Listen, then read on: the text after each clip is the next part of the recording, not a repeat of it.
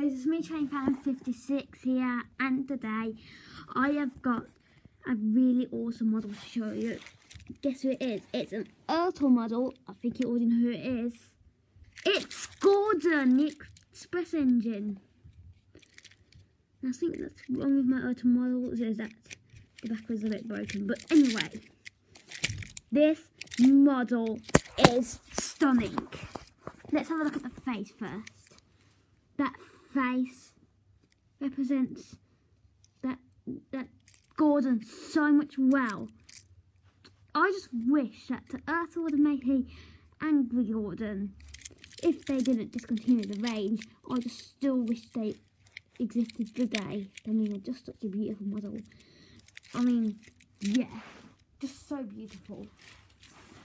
For comparison, here is the latest version of the Trackmaster Gordon. I mean, this Gordon doesn't even look like Gordon. He looks more like, I don't know, but he's just not. This is not a very good model. The Tender, you know, it's okay, but it's just not as good as the Classic Trackmaster or even the Ertl.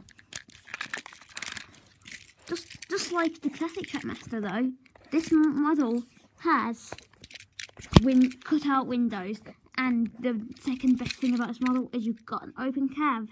Such a beautiful model. I mean, I just love Ertl. Look at the outstanding detail on this model. I mean, even though it would be better if it had the right running plate, but apart from that, it's still beautiful. I mean, that Tender, it just looks epic. Gordon is such a great model. I have to say, guys, I just love Gordon. And these used to be my brothers, and I'm so glad they're now mine.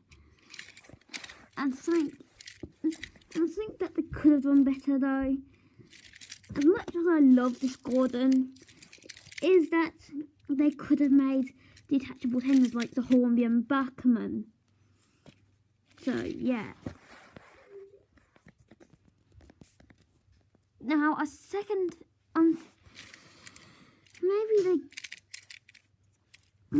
they could make this piston a bit longer, make a little piston there, and make it extend to there. But you know, it's a toy, really, isn't it?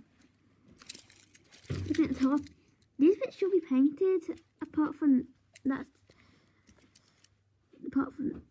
but yeah. I give this model a 9.5 out of 10. Thanks for watching and bye for now.